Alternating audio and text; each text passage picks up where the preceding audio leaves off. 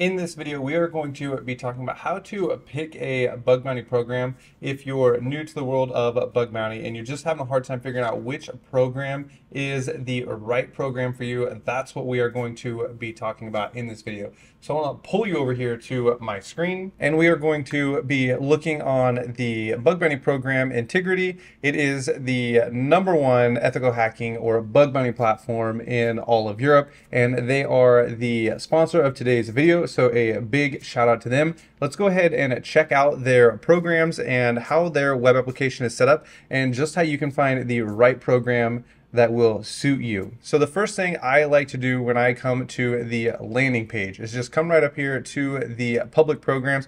You can click that. I've already got it open over here and scroll through the programs. Now the first thing you're going to want to do is find one that you are actually familiar with. So let's say we are familiar with the website that we're on right now, Intigrity. We could go ahead and open this up and look at their program. Now the first thing I'm going to do once I know that I found a program that I'm familiar with and I might be interested in is I'm going to read through this entire page to understand what I'm allowed to do legally, the rules of engagement, what bugs I'm allowed to actually look for, because it's possible that there is a bug that I want to look for on their site that I may not be able to, or maybe I find a subdomain that is out of scope. So we want to make sure we stay in scope.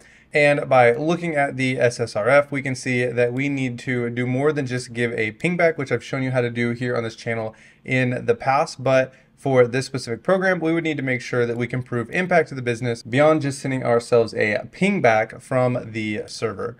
So we can look at the program, make sure that we're interested in it. And because we're already on the page, one of the things I really like to do is come up here and check out the frameworks that are being used on the web application and see if it's something that I am familiar with. So sometimes you'll see like Node.js or something like that up here, and it's something that I really like to know what I'm up against. Rather than having to do some enumeration later, you can just install Wappleizer and click this and see what frameworks are running on the specific target that you may be looking at. Now, a program that I actually thought looked really interesting is Red Bull. I think most people are probably familiar with Red Bull, but one of the things that I thought was really cool that this program did is as you read through all of this, they tell you what you can do. Somewhere they tell you you can only run 5 requests, I think they said per second.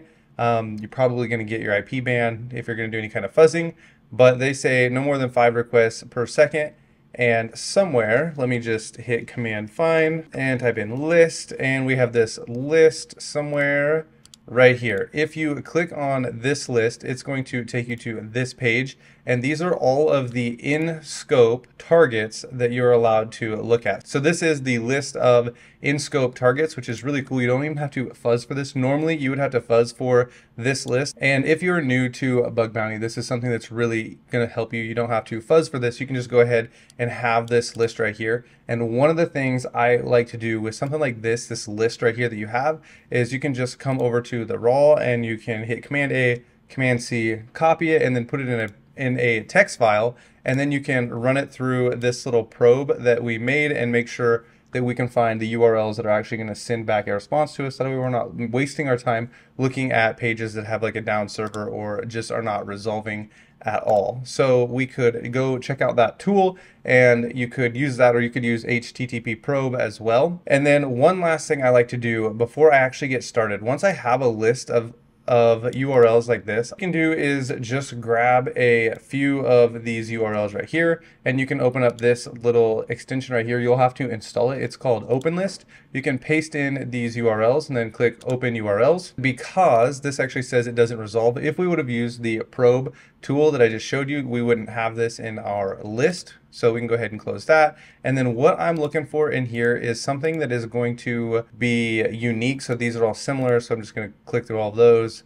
Servers down right here. This looks interesting. It may be something that you would want to check out. You can continue through these and just close through these. See, our probe would have not included any of those in our list. So that's kind of how I would go about looking for a target program. It's something that I'm interested in, would be Red Bull. Thought it was pretty cool. They have a really cool looking program. So it's a program that I personally would be interested in doing more research on. So I just wanted to walk you through the process of how I kind of choose programs and what I look for. So I look for things that are familiar to me, frameworks that are familiar to me, and then a really, really broad program So you can see with all of these URLs that this is going to be a really, really broad program. There's a ton of targets for you to be looking at. I really don't like having a really narrow scope. So here is a huge list. This is kind of what I would look for, something like this with Red Bull. So I would encourage you to go out to Intigrity and check out their bug bounty programs